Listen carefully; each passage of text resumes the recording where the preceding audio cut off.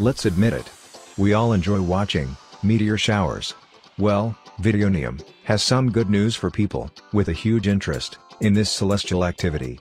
On the nights of July 28th and July 29th, the Southern Delta Aquariid and the Alpha Capricornid meteor showers would be reaching their annual peaks.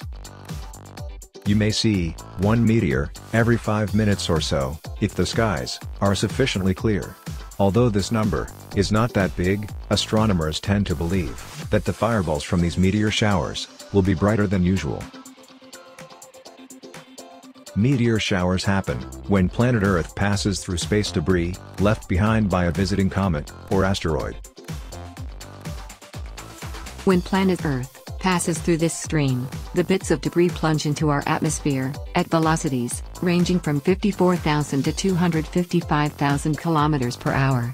Larger pieces of debris produce brighter and longer-lasting meteors. Enjoy watching the night skies, and make sure you hit the like button.